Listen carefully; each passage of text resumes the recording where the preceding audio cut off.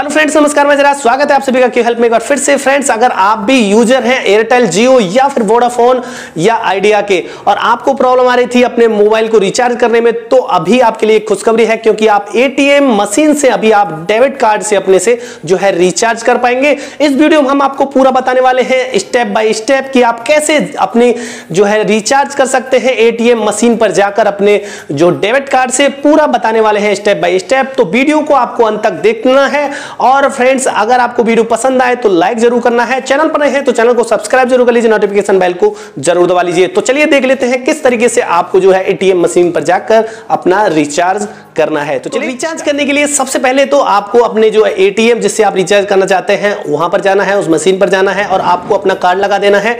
उसके बाद वहां पर जो सबसे पहले स्क्रीन पर दिखाई देगा जो है रिचार्ज ऑप्शन दिखाई देगा, उसको क्लिक करना है और सेलेक्ट कर लेना है। उसके बाद आपको जो मोबाइल नंबर है वो आपको उसमें डाल देना है और जिस मोबाइल नंबर पर आप रिचार्ज करना चाहते हैं वो वहां पर फिल कर देना है और उसके बाद इंटर कर देना है।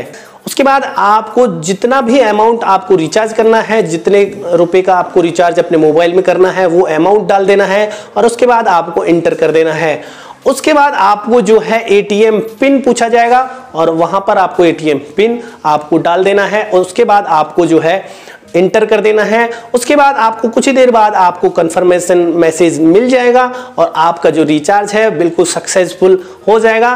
तो फ्रेंड्स, ये जो रिचार्ज जो करने का जो एटीएम का बैंक दे रही हैं वो आपको जो है HDFC, ICICI और SBI और सिटी बैंक और कुछ ही बैंकों ने अभी तक ये जो है उपलब्ध कराया है, लेकिन आने वाले कुछ ही समय के अंदर आपको ये सभी बैंक के अंदर लगभग हो जाएगा। तो इस तरह आप जो है अपने एटीएम से जो अपना मोबाइल है उसे रिचार्ज कर पाएंगे। तो आई होप आपको ये वीडियो पसंद आया होगा। पसंद आया तो लाइक जरूर करें और फ्रेंड्स, हमारे चैनल से जुड़ने के लिए हमारे चैनल को सब्सक्राइब जरूर कर लीजिए, नोटिफिकेशन बेल को जरूर दबा लीजिए। तो मिलते हैं एक नई वीडियो के साथ, तब तक के लिए नमस्कार।